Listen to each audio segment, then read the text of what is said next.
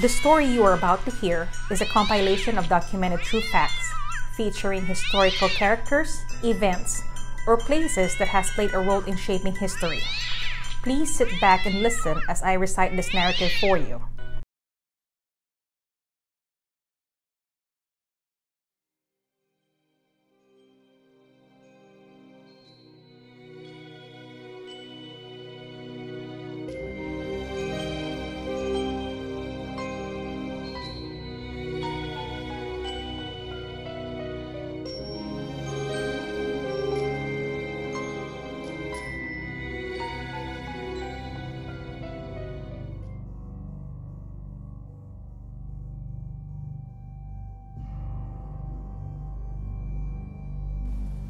Between 1935 and 1938, a serial killer murdered and dismembered at least 12 victims, only 2 of which were ever positively identified.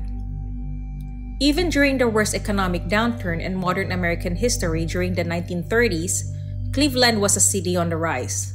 The population continued to grow and became a melting pot of laborers needed to support the economically powerful steel and manufacturing base.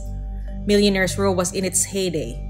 The Great Lakes Exposition and the Republican National Convention were slated for 1936, as were many other conferences and conventions. Despite the effects of the Great Depression, people were beginning to get on their feet again. The Cleveland torso murderer remains unidentified to this day and has been linked to up to 20 murders between 1935 and 1938. There are at least 12 victims officially attributed to the work of the serial killer, and each had been dismembered. Those that worked on the Cleveland torso murderer case believe that there are other murders he may be responsible for, including some from the 1920s and the 1950s. The serial killer tended to target drifters, and as such, some of the victims have never been identified. There was no preference for gender, and he murdered both men and women. At that time in Cleveland, it was the Depression era, and his victims all appeared to come from the lower classes of society. Each victim was beheaded, and in some cases the torso was cut in half, which led to the moniker, the Cleveland torso murderer. The majority of the male victims had their genitals removed, and some victims displayed evidence of some sort of chemical treatment on their body. Most were discovered long after their deaths, and the advanced level of decomposition also made it difficult to identify the bodies. To add to the difficulty, many of the heads were never located. On September 1934, a young man finds the lower half of a woman's torso, thighs still attached but amputated at the knees, washed up on the shores of Lake Erie just east of Brathnell. Cuyahoga County Coroner A.J. Pierce noted some sort of chemical preservative on the skin, which had turned it red, tough, and leathery. The subsequent search yielded only a few other body parts. The body was that of a female in her mid-30s.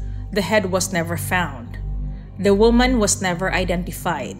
She is only referred to as the Lady of the Lake. It wasn't until 2 years later that this find was included in the official killing total and thus became known as Victim Zero. It would be another year before the case began officially, and then it would be another part of the city, the now infamous Kingsbury Run. On September 1935, 2 teenage boys discovered the decapitated, emasculated corpse of a white male at the base of Jackass Hill, where East 49th Street dead ends into Kingsbury Run.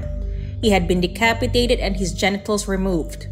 The body, naked save for a pair of socks, was clean and drained of blood. There were rope burns around both wrists. It was estimated that he had been dead for 2 or 3 days. Fingerprints identified this victim as Edward Andrassy, a 28-year-old white male. Andrassy had an arrest record, was rumored to be a homosexual, and frequented the Roaring Third. Police discovered a second body nearby, also decapitated and emasculated. It appeared to be covered with the same chemical preservative as the Lady of the Lake. This body apparently had been dead for 3 or 4 weeks. The 40-year-old white male was never identified. On January 1936, a woman discovers about half the body of a female neatly wrapped in newspaper and packed in 2 half-bushel baskets. The baskets were left alongside the Hart Manufacturing Building on Central Avenue near East 20th Street. Everything except the head was recovered about 10 days later in a vacant lot on nearby Orange Avenue.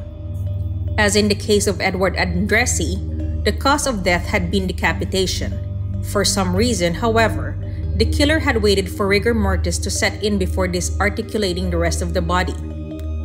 Fingerprints again would allow the identification of one Florence Genevieve Polillo, waitress, barmaid, and prostitute.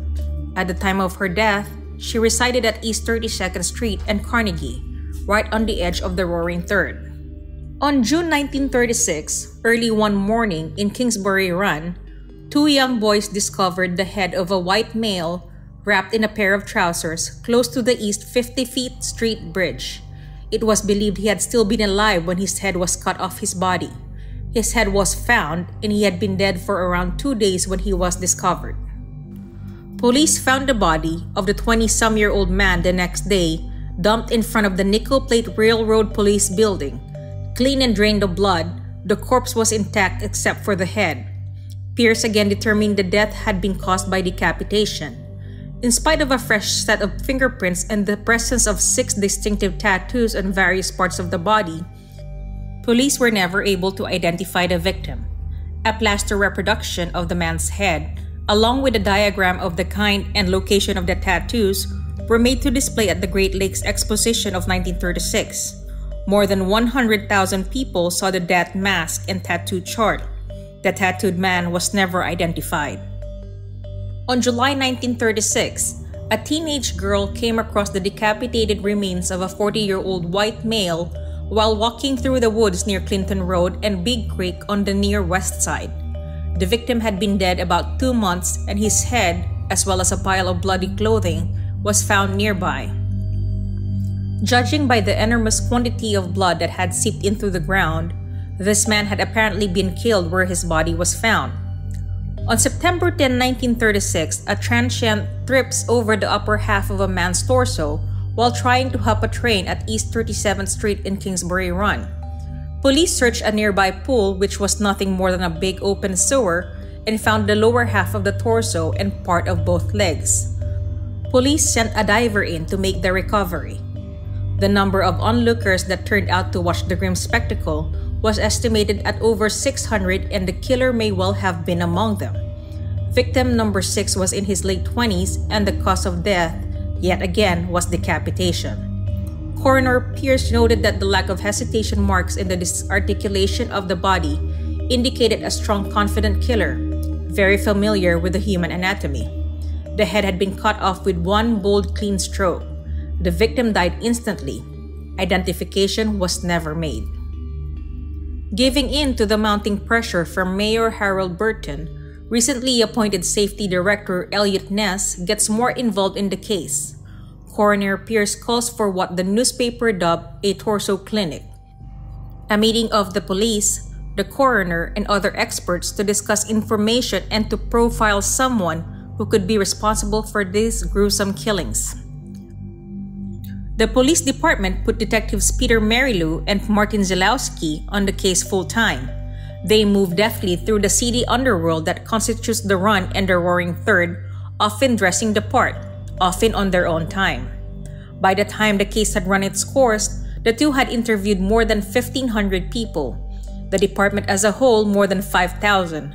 This would be the biggest police investigation in Cleveland history. The November elections returned Harold Burton as mayor, but Coroner Pierce is replaced by the young Democrat and now legendary Sam Gerber. Gerber's fierce dedication to medicine, along with his degree in law, put him at the forefront of the investigation. On September 10, 1936, half of a male torso was found in Kingsbury Run. This victim was unidentified, and there was nothing attached to the torso below the hips. His head was never located, and he had been dead for about 2 days. The next body missing its head was found on February 23, 1937. A man finds the upper half of a woman's torso washed up on shore east of Brathynal. Unlike all previous victims, the cause of death had not been decapitation. This had happened after she was already dead. The lower half of the torso washed ashore 3 months later at about East 30th Street. The woman was in her mid-20s. She was never identified. A teenage boy discovered a human skull on June 6, 1937, underneath the Lorraine Carnegie Bridge. Next to it was a burlap bag containing the skeletal remains of what turned out to be a petite black woman about 40 years old. Dental work allowed for the unofficial identification of one Rose Wallace of Scoville Avenue. Police followed every lead they had on her. They led nowhere. The head had been removed along with the rib. This victim had been dead about a year. The body of an unidentified male was found on July 6, 1937 in the Cuyahoga River. A young guardsman standing watch by the West 3rd Street Bridge saw the first piece of victim 9 in the wake of a passing tugboat. Over the next few days, police recovered the entire body except for the head from the waters of the Cuyahoga River. The abdomen had been gutted and the heart ripped out, clearly indicating a new element of viciousness in the killer's approach. The victim was in his mid to late 30s. He was never identified. On April 1938, a young laborer on his way to work in the flats saw what he at first thought was a dead fish along the banks of the Cuyahoga River. Closer inspection revealed it to be the lower half of a woman's leg, the first piece of victim 10. A month later, police pulled 2 burlap bags out of the river containing both parts of the torso and most of the rest of both legs. For the first time, Coroner Gerber detected drugs in the system. Were the drugs used to immobilize the victim, or was she an addict? The answer might come when they found the arms. They never did. She was never identified. On August 16, 1938, 3 scrap collectors foraging in a dump site at East 9th and Lakeside found the torso of a woman wrapped in a man's double-breasted blue blazer and then wrapped again in an old quilt. The legs and arms were discovered in a recently constructed makeshift box wrapped in brown butcher paper and held together with rubber bands. The head had been similarly wrapped. Gerber noted that some of the parts looked as if they had been refrigerated. While searching for more pieces, the police discovered the remains of a second body only yards away. These 2 bodies had been placed in a location that was in plain view from Elliot Ness's office window, almost as if taunting him. Both victims 11 and 12 were never identified. A Cleveland resident, Frank Dolezal, was arrested on August 24, 1939 under suspicion of being responsible for the death of Florence Polillo. 6 weeks after he was arrested, however, Dolezal died in prison. He was found to have 6 broken ribs, which weren't present before he was arrested. Although he had admitted at one point to killing Florence in self-defense, it is generally believed that he wasn't responsible for her murder or any others. Another potential suspect was Dr. Francis E. Sweeney, a World War I veteran who had extensive experience with amputations in the field during the war. Sweeney was interviewed by Elliot Ness, the Cleveland safety director at the time, and was given 2 polygraph examinations, both of which he failed. Sweeney committed himself to a mental hospital, and there was no further evidence to suggest he was the killer.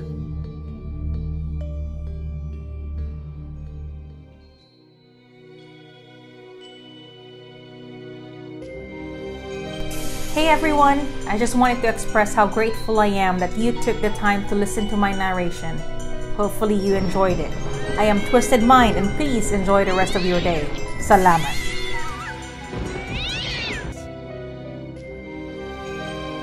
Thank you for taking the time and joining me for the past couple of premieres. Greenworks Stories, Miss Cafe Latte, Eliza Miguel, Tess Atienza, Jasper Reed Stories, Eliseo Saavedra, Ms. Colette, Abigail Sofia, Ben Jose, John Den Rosales, Unicorn Blood version 2, Aubrey Delgado. And thank you also for taking the time to comment to Eliza Miguel, Tess Atienza, Ms. Colette, Unicorn Blood version 2, iMusic Mix TV, Aubrey Delgado, Pinoy Sad Love Stories TV, Tiktilaok Stories, and Jasper Reed Stories. As always, I appreciate each and every single one of you for dropping by and listening to my uploads. Blessed be.